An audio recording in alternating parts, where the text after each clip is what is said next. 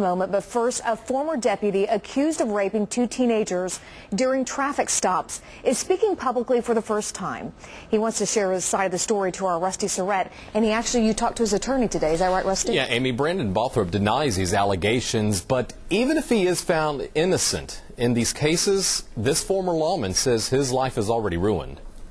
It's felt like a one-sided story, and when your name's ruined and you're dragged through the mud and you're slandered all over the media and the newspapers, it makes it hard to try to show your face. As difficult as it may be, Brandon Balthrop and his attorney, Jim Key, agree to sit down and talk with us about the sexual crimes this former Stevens County deputy is accused of committing. They're devastating.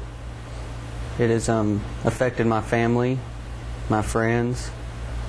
It's ruined my name, and it's hard to walk down the street knowing that people think of me as some monster that's terrorizing women when that's not the case. The 27-year-old is facing 5 counts of sexual misconduct.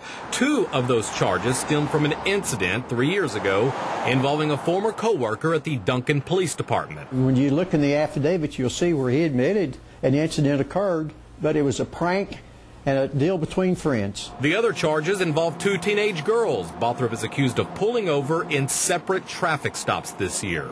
Key says he's got the evidence to prove Balthrop never kidnapped or raped the girls, who Key says happen to be friends. So I think this is all a concoction of 2 very young ladies who want the publicity and a possible lawsuit against the Stevens County Sheriff's Department. The charges were filed this week, but Sheriff Wayne McKinney says he fired Balthrop before that because OSBI investigators said he had refused to cooperate during a polygraph test.